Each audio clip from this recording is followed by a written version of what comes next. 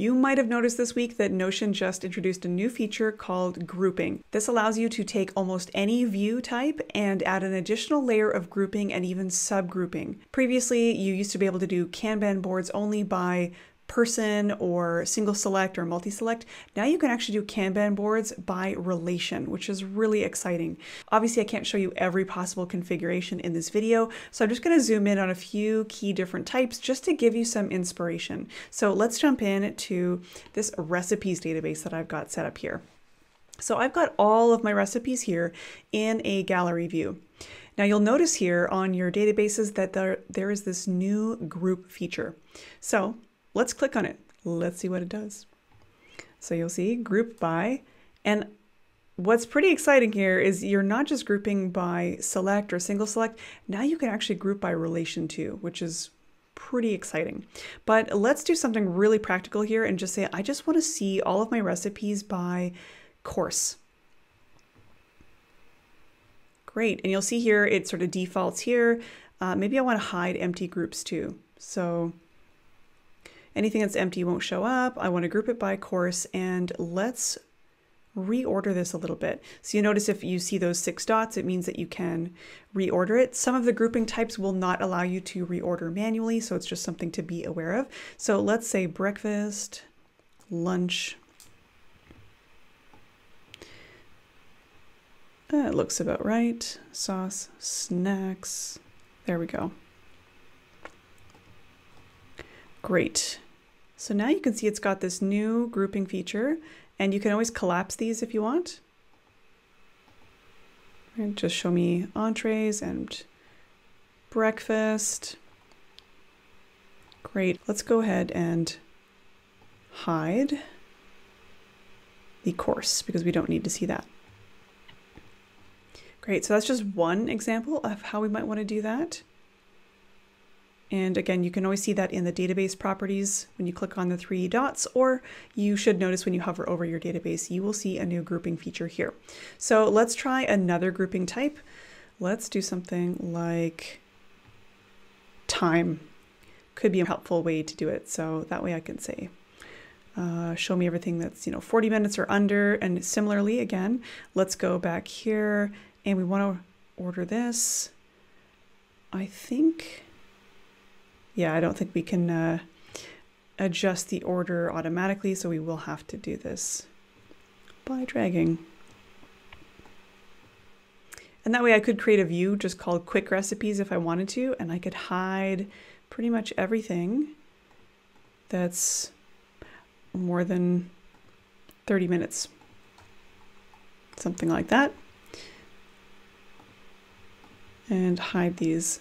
So this is pretty handy. Now this is just the gallery view. Of course, if we want to make a new view, we could do a board view. So what I'll do is I'll show you this because now inside the board view, you can do groups and subgrouping. So let's say we want to group by course again, sides, entrees, and let's also turn on those card previews, page content. There we go. Let's make these smaller.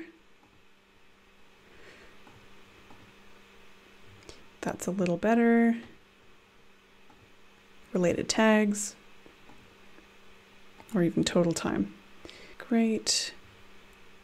So now let's add a subgroup. Maybe I would just want to see the course by total time. Okay, so these ones have no time associated with them. I'm just going to collapse those for now. So here you can see this one has actually been given the property of sides and entrees. So it's showing in both of those areas. Here's a lunch that's 15 minutes, ideas for entrees that are within 60 minutes, 30 minutes. So it just kind of gives you an idea of what's possible now that you can do, multiple views in a board view. Let's try grouping by meal plan. So all of those have not been added to a meal plan. I'm just going to collapse this so I can start to see what recipes are in each of these different meal plans here. Now again, you can do board view, table, list, gallery, even timeline view, all by this grouping.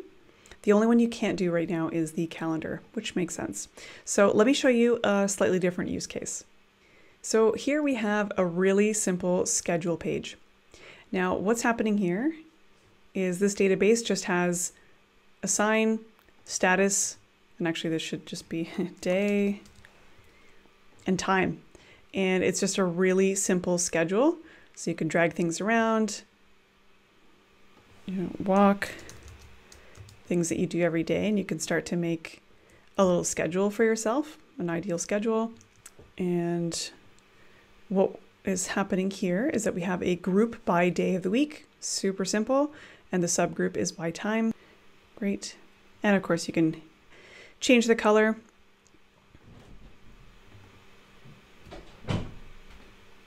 Right? And that's just a really simple example of how you might want to build out a timetable of sorts. Here's an example of how you can do your task management a little more quickly by grouping by project. And this would allow you to very quickly add new items under each project. So if I add something new here, you can see it already has the project business admin assigned to it.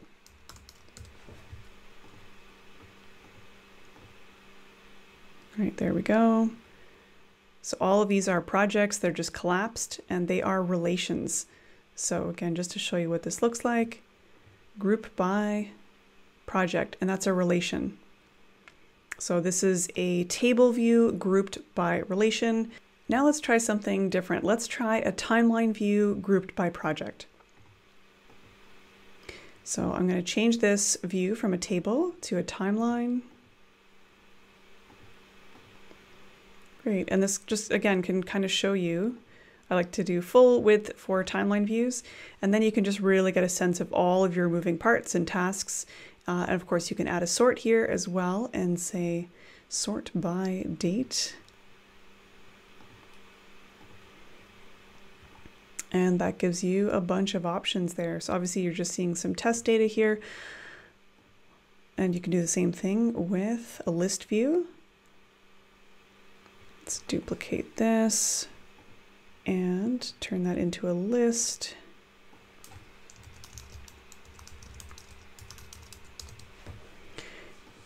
And similarly, we could do, let's group this by status. Again, status is a relation in this case, or we can say by dropdown. Really depends on your database properties, of course. Another possibility is to do date, which is kind of interesting too. So you can do relative dates, today, tomorrow, next 7 days. You can see that Notion's already done that figuring out, or you could say day, and it'll actually divide it up by day of the week, which is kind of handy. I don't tend to do week, but of course you absolutely can do that. And again, just back to relative. Now, if you do choose relative, you'll notice here you've got a couple different options here. Next 7 days, no date. So again, show all, hide all. That's another new feature that Notion recently added, this ability to show all and hide all really quickly. So you have a lot of different options in terms of all of the different configurations, list view, groupings and such. And so I'm still exploring these different ways of grouping information, but I just wanted to show you there are so many possibilities with this. Just makes adding these relations a lot faster. So you could set up a bunch of different views by status, by relation, and just go through and drag things. So I can absolutely move things from project to project, move things between business admin. If I need to move stuff around to different projects or different statuses, you could absolutely do that. Those are just a few of the ways that I am currently using the grouping feature. I'll definitely be sharing a lot more in future videos. If you've already been experimenting with the grouping feature, I would love to hear in a comment below. Let me know what databases and what use cases have you found for this new grouping feature. Thanks so much for watching, and I will see you next time.